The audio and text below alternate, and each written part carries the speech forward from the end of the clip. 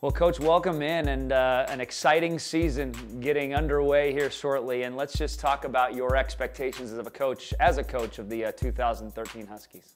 Well, our team goal since the summer has been top 12, take our team to nationals. For the last 2 years, we have just missed being in the top 12 on our last routine at regionals. We're so close, but until you do it, you're not one of those top programs. So we're determined we're going to do it this year. You've had an individual make nationals the last couple of years, Aliza Vaccher. Talk about her strengths and what makes her so special as a gymnast. She's one that just is an all-around.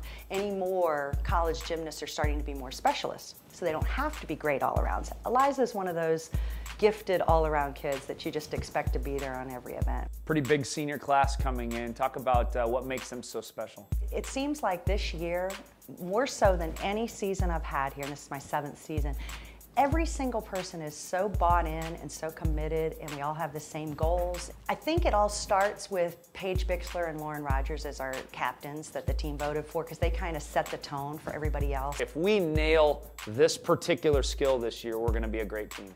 Balance beam is the event many times that you win or lose a meet. And I think that's our strength this year.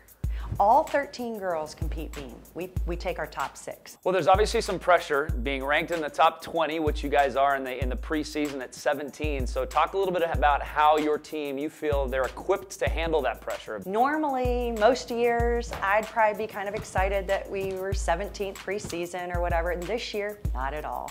The team's not excited about it. I'm not excited about it because our goals are top 12. So I like it that no one's really that excited about 17th, and we want to prove some people wrong.